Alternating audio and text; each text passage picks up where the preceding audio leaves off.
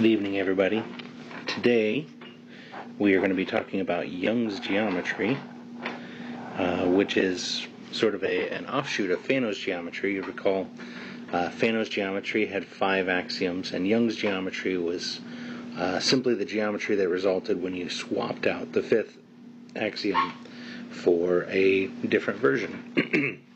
So what we're going to be doing in this series of pencasts is discussing things that you can prove about Young's geometry from the axioms, and we're going to emphasize in these pencasts the distinction between sort of presenting a convincing argument that something is true and presenting a solid and rigorous proof that something is true. So let's review the axioms for Young's geometry. You know this from your quiz already. The first axiom is that there exists at least one line. The second axiom says that every line in the geometry has exactly 3 points on it. Axiom 3 says that not all points in the geometry are on the same line. Axiom 4 says that for each 2 distinct points, there exists exactly one line on both of those points. And axiom 5 says if a point does not lie on a given line, then there exists exactly one line on that point that does not intersect the given line.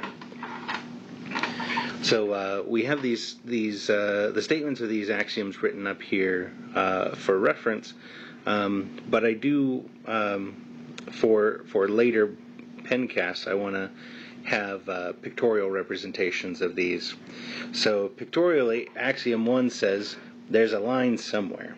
Okay, so if you start with nothing, there's a line that is somewhere in our geometry. And that's all it says. That's all it guarantees, is that somewhere in this geometry there's a line. Axiom 2 says that each line in the geometry has 3 points on it. So since we have a line here, axiom 2 says that we have to have 3 points on it. Axiom 3 says that not all points in the geometry are on the same line. So if we have some line here, there has to be some point out here that is not on the line. Axiom 4 says that for each 2 distinct points, there exists exactly one line on both of them. So here we have 2 distinct points in the geometry, and what axiom 4 guarantees is that there is some line that connects those 2, and that there exists exactly one of those lines. Okay, and axiom 5 says that if a point does not lie on a given line, then there exists exactly one line on that point that does not intersect the given line. So here we have a line that's somewhere in the geometry and a point that is in the geometry that is not on the given line. Axiom 5 guarantees that there must be this other line here that doesn't intersect with the first line. Okay? And in later pencasts, I'm just going to copy down the pictures to remind us what the axioms and propositions say. So what we're going to prove in this pencast is proposition 1, and I should note that proposition 1, that all of these propositions are not actually in the book. The textbook actually proves very little about Young's geometry, so I went rummaging around and I found some things that we can prove about it, because I think we need some extra practice in writing proofs. This is a proof-based course, and it's kind of our thing. So proposition 1 says that for every point in the geometry, presumably there is a line that is not on the point. So we start with a point somewhere in the geometry, and we are going to show that somewhere there is some line that does not contain that point. Okay, so why should this be true? Or why must this be true? Okay, so we're just going to sort of throw some ideas around. Keep in mind that At this point, we have no other results than these 5 axioms. So whatever our argument is, it's going to have to rely exclusively on these 5 axioms. So we have some point. Let P be a point in Young's geometry.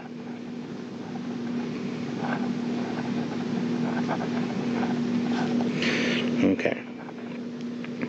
P is a point. Now, what can we say at this point? Well, we need to be getting at there being some line that doesn't contain this point. And at this point, the only thing that tells us about a line even existing is axiom 1. So axiom 1 says there is a line somewhere.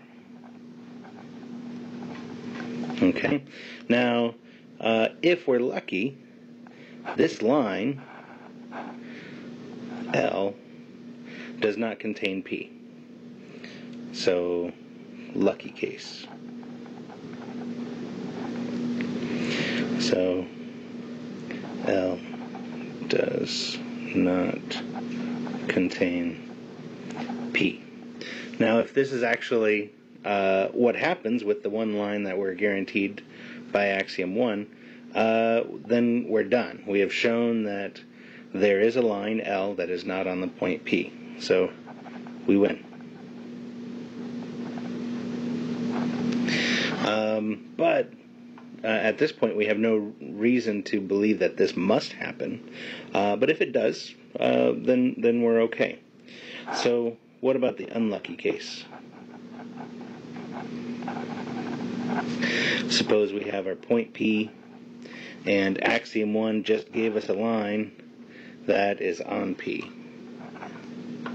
So L is on P. We don't win yet.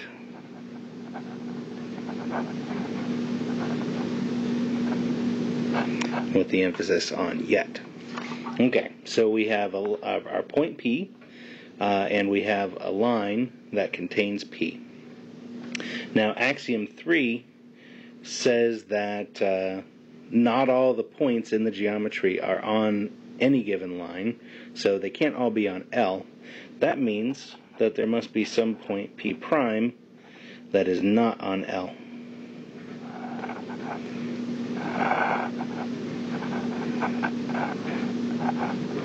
Okay, and axiom 5 actually comes to our rescue. Axiom 5 says that if you have a point that is not on a given line, then you can draw a line through that point that doesn't intersect with the given line. So since P prime is not on L, then we can draw some line L prime that doesn't intersect with L.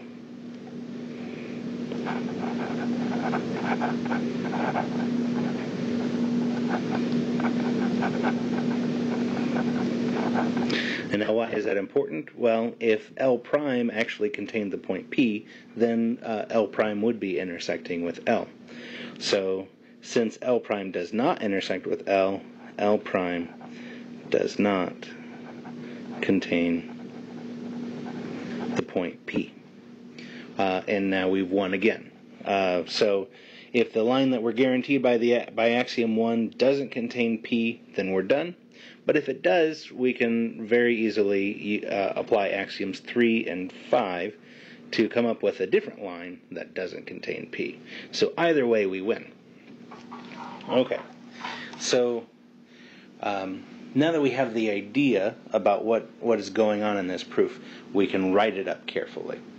Okay? So we started off by saying we have some point P in Young's geometry, and then we said axiom 1 guarantees that there's a line somewhere in the geometry,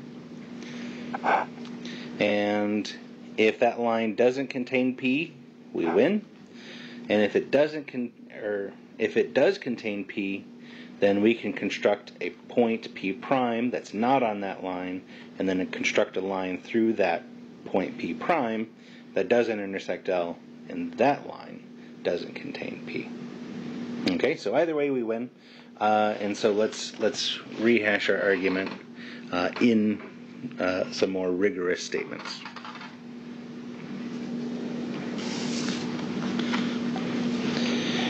So our proof says let P be any point in Young's geometry.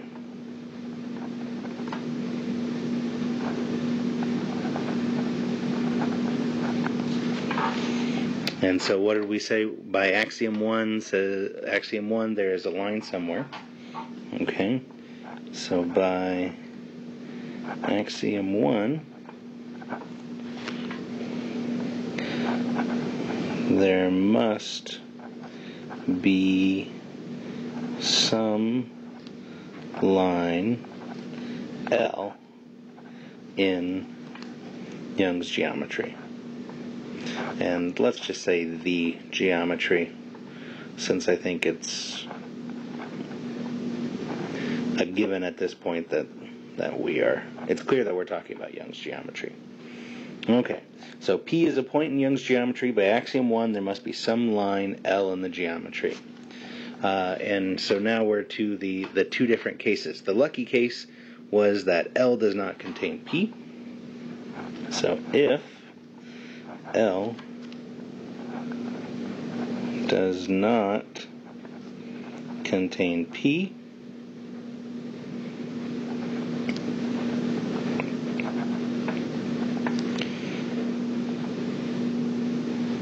the proof is finished. However, suppose we are in the unlucky case. Suppose that P is on L.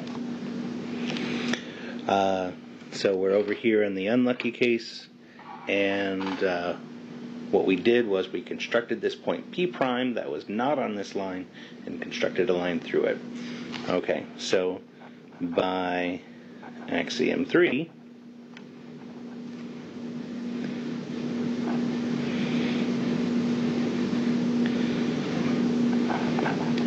there must be some point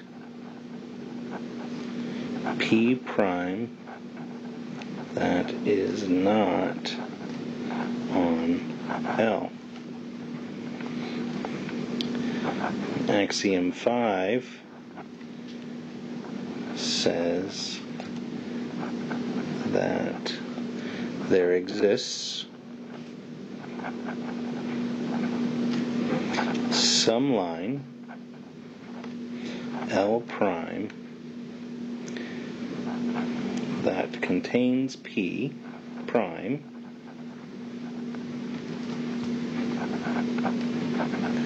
that does not intersect the given line L. Therefore, L prime does not contain the point P. And that is exactly what we were going for. So in either case, whether axiom 1 gives us a line that contains P or does not contain P, we eventually end up showing that there must be some line in the geometry that does not contain P. Okay, so what I want to call to your attention is the difference between how scattered and how we jumped around when we were trying to figure out how to prove this compared to what the actual write-up looked like. It really needs to be emphasized here that no one actually thinks in the way that we write proofs. No one thinks this way.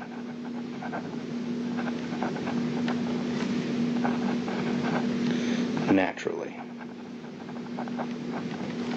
Okay? This is like writing an essay and then revising it and revising it. We are taking all the ideas that we came up with in this sort of haphazard way, and then we are sort of distilling them into the most important parts and making sure that we express everything in exactly the terms of the axioms that we're given. Okay? So we're going to move on. We're going to take a break, and we're going to move on to Proposition 2. I'll see you in a